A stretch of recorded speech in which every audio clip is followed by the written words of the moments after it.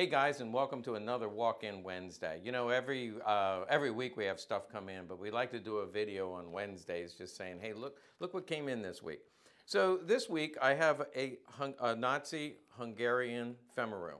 And I want to talk about this gun because I think it really gets no respect. It's one of those guns that people have underestimated in the collector community. It just gets no respect. No respect. No respect from anyone. Now, watching Rodney Dangerfield kind of dates me a little bit, but I have a feeling that some of you know exactly who he is. So this gun was, I mentioned, it was a Hungarian Femaru. Maybe you've seen them before. And they did have a Nazi contract in 1941 and 1943 that went to the Luftwaffe. I'm going to say more about that. The Hungarians made it starting, well, the patent date is 1937. In fact, it's called the Model 1937. Here you see a picture of a Hungarian Femaru issued to the Hungarian Army. They do come up in the United States for sale quite a bit. I see them on Gunbroker, and they're fairly inexpensive. For the make and model and the design of this gun, I think they're a great bargain because they shoot great. Hungarian ones were made in .380 or 9mm short. They were issued, as I said, to the Hungarian Army. So the patent date is 1937, but they actually made Femarus all the way up to 1945, the end of the war. The Russians came in and brought in their own handguns, did away with the Femaru. So let's take a look at what was happening in Hungary and why they would have gotten a Nazi contract. After the Great Depression, all of Europe was devastated, including Germany and France, and Hungary was certainly devastated along with the rest of Europe. They're, of course, in Eastern Europe. If you look at a map here, you can see how they're strategically right in the middle of everything for World War II and the Nazi Empire. But what happened was they were turning, after the Great Depression, they sought trade with Italy and Germany. Those were the two economies that were recovering most quickly. And of course, that became the Axis powers. Most people don't know that Hungary actually joined the Axis League. So they were promoting trade with Germany and Italy in particular, trying to sell goods back and forth, and really chose sides by saying, we side with Hitler. They saw Hitler as a rising star and Mussolini, and so the prime minister there at that time, there were several prime ministers throughout the war period, but the prime minister at that time said, hey, we're gonna join the sides of Hitler and Mussolini because they're rising stars, and I think they're really going places. So they jumped on that bandwagon, which at the time seemed like a really good idea. So part of the trade that they promoted was they wanted to sell these to the Nazis. So in 1941, and you can see on this particular pistol, JHV 41, the Nazis added the JHV. This was a country code, the date, which is what the Nazis wanted on it. And the biggest change was it was changed to .32 caliber, 7.65. And that was because German small arms were already being made in 7.65, so they wanted to fit in with that group of guns. You can see the Nazi proofs on this gun, and 30,000 of them were ordered, all of them for the Luftwaffe.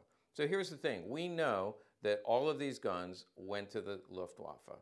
This wasn't an occupation of the factory. A lot of times we say the factory was occupied and the Nazis took over. They didn't. It was a treaty. They joined forces with Hitler and they promoted trade and they got a contract in exchange. So they contracted for these pistols. I think the design of these pistols are remarkable. In fact, it reminds me, it's a lot like the action of a 1911 Colt, but a mini Colt. How about the 1903 Colt? They're very similar. But I'm going to go out on a limb here and say, I think this design is actually even better. For you Colt lovers out there, I apologize, but I have a hard time taking this thing apart. Not a hard time, but it's a little complicated. Let me show you how easy it is to take the barrel out. Pull it back to the first notch. There it is, okay? We're clicked on the first notch. Now watch this, magic. You twist it up, pulls out. Let's do that again. There's the barrel. All you do, take it to the first notch, twist it, pull out, there's the barrel, and drop that lever, the whole gun comes apart. Isn't that cool? I think this is a beautiful design and simple enough for even me to take down easily. So I mentioned that the Nazis added the date and their Waffen stamp. They also added this safety lever. You can see on the original Femaru does not have that safety lever. So when the pistol is cocked, it just pops up. That's an additional safety. It also has a grip safety, which again, the Colt design does not have.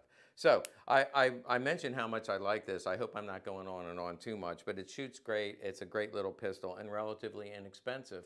I usually don't do pricing here, but I just want to give you a comparison. So you can find the Hungarian Femaru for like $400, $450 on Gunbroker. I find them all the time. Again, they were made between 1938 and 1945.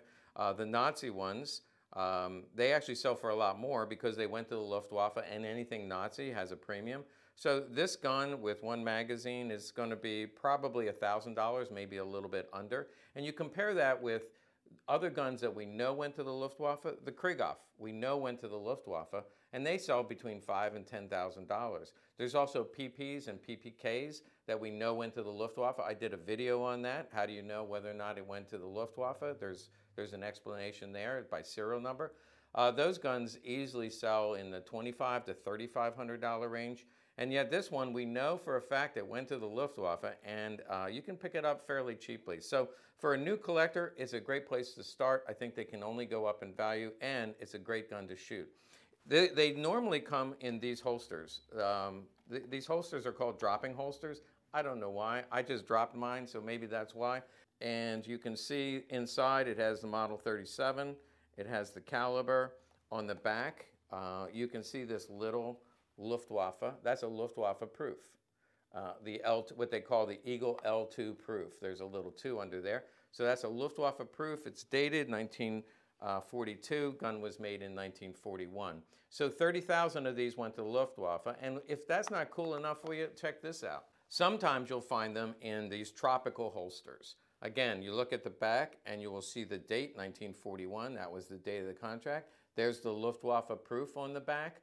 The ones with the tropical belt, they went to the Afrika Korps. And so they look like Afrika Korps gear. This one went to the Afrika Korps, issued to a pilot in the Afrika Korps. Very cool rig, and again, gets no respect. Here is one of my favorite holsters. I put this in my safe, and I just pulled it out for you to see. This is unissued condition. You can see that it's not even creased. Look at the back of this thing. It's not even, I don't even want to shut it because this thing was never used, never issued, and you can see the Luftwaffe proof on the back, and it is 1941 dated. So, back to the gun. 30,000 of them in 1941. They were very much loved by the pilots. I guess the pilots are like me. They're thinking, this is a great gun. And so they came back in 43, and they ordered 60,000 more. Now, as it turns out, only 30,000 were made in 43 because, again, the war was beginning to wind down. The Russians are coming. Available men in, or women to put these guns together were lacking. So 30,000 in 41, 30,000 in 43. The 43, you'll see a picture of one here. The only change is the finish is degraded a little bit. The 41 has a higher polish finish. The 43 is a little bit duller, but it works exactly the same. Again, very simple to use, a nice little pistol that we know went to the Luftwaffe. Thanks for watching. Hope you enjoyed it. And be sure to like and subscribe. Tell your friends about our channel. If you're like me and you can't get enough of this stuff, click here to subscribe. That way we'll send you notification when we do something new. Or click one of these buttons for recommended videos.